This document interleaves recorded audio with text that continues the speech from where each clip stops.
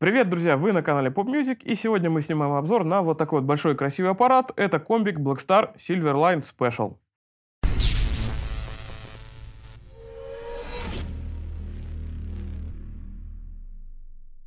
Комбик у нас цифровой моделирующий, мощностью 50 Вт, ну и на борту у него установлен 12-дюймовый Dynamic Selection. Ну что ж, перейдем теперь к лицевой панели и посмотрим, что там за ручки и кнопки. Первое. Значит, у нас крутилка, которая переключает 6 вариантов звучания предусилителя, так скажем. Дальше громкость гейн, блок эквализации. Вот прошу обратить внимание, тут бас и высокие частоты. И третья ручка — это регулятор ISF, это фирменная технология BLACKSTAR, но об этом подробнее позже. Далее, вот из интересного, выбор 6 вариантов звучания ламп в оконечнике. Далее, регуляторы эффектов. Здесь мы выбираем тип эффекта и, соответственно, один из 4 подвидов. Громкость, тут у нас степ-темпо и мастер-волюм, тоже очень полезная ручка. По входам, соответственно, вход для гитары, вход для внешнего аудиоустройства, выход на наушники с эмуляцией и разъем для фуд-свитча. Ну что ж, перейдем к прослушиванию комбика, и, как положено, тут у нас первый чистый звук.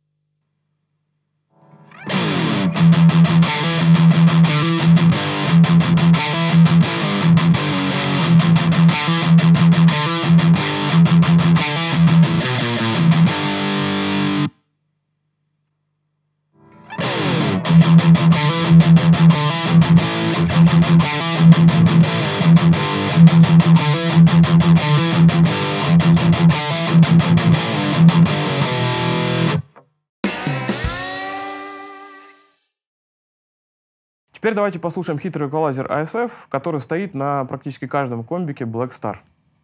Начнем с нейтрального положения.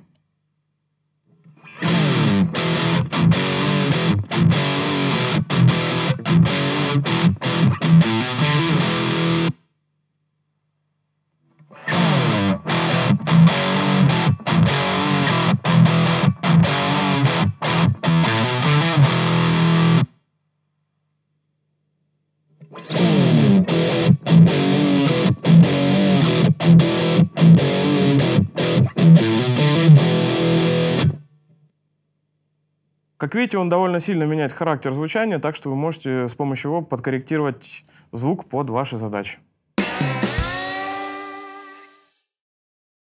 И еще одна интересная фишка, которая есть в комбике, это выбор вариантов звучания ламп в оконечнике. Тут у нас их целых 6 штук, ну давайте послушаем.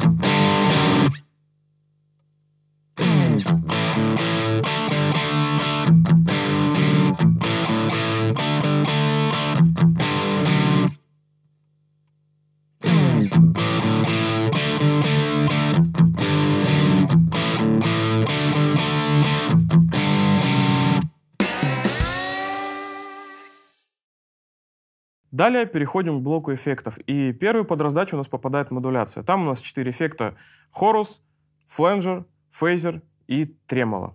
Давайте слушать.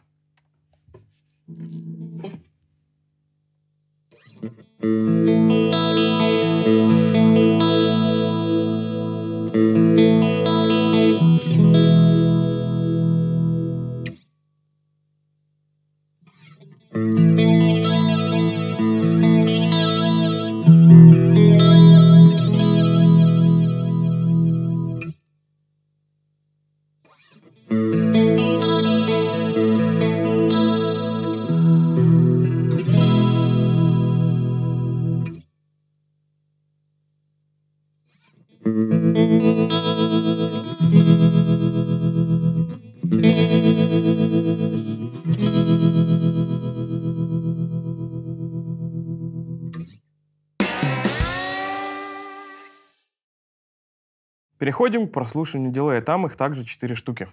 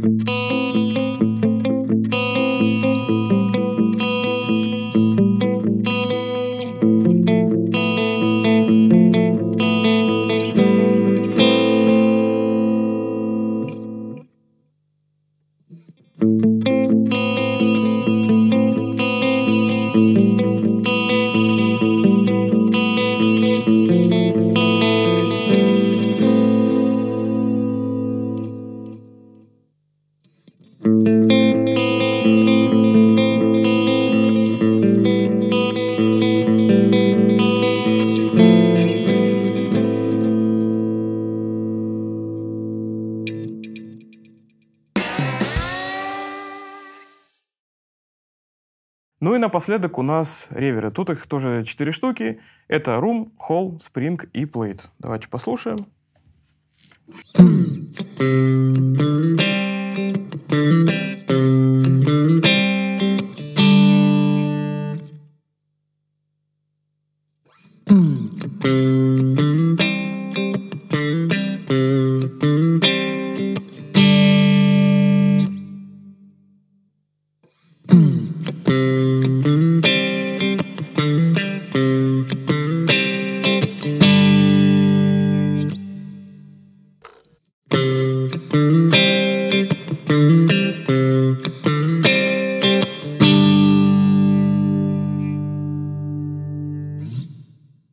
Ну и теперь послушаем, как звучат все эффекты вместе.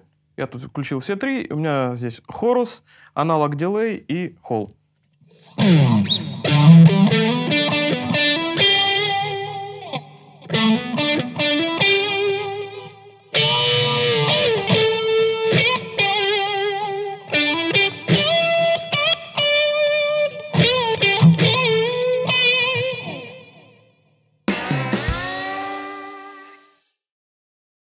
Как и большинство современных аппаратов, этот комбик обладает всеми возможностями для домашней записи. Ну, во-первых, у него есть выход на наушники с эмуляцией, и второе, есть выход USB, с помощью которого вы можете подключить к компьютеру и использовать его как аудиоинтерфейс.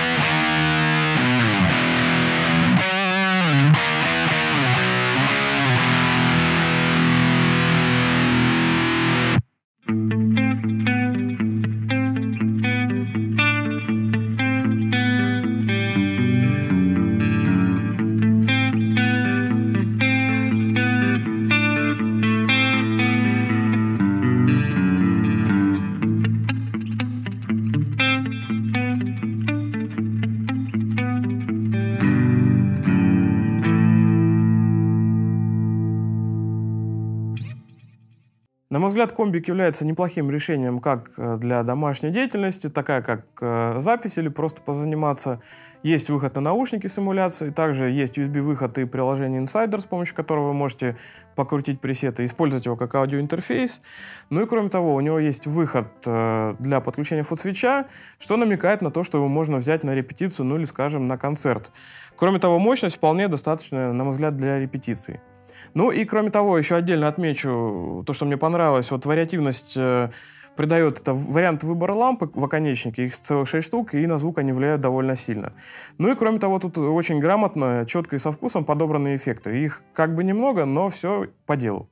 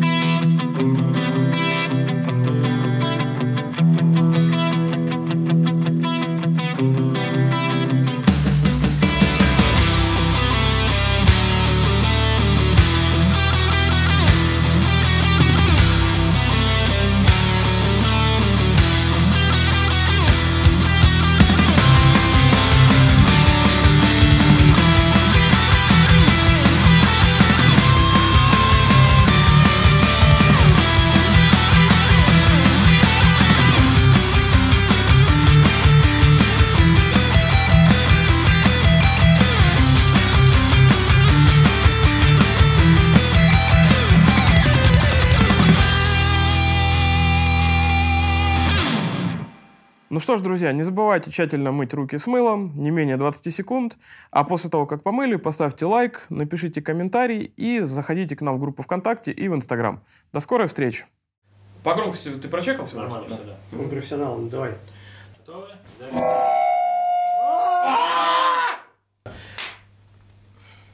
Ты хлопнул, когда собрался сказать. Нельзя делать. Я чуть... Салфеточки выну из кармашка, что Погнали! Я стресс получил, блин, серьезно. Да не хлопай!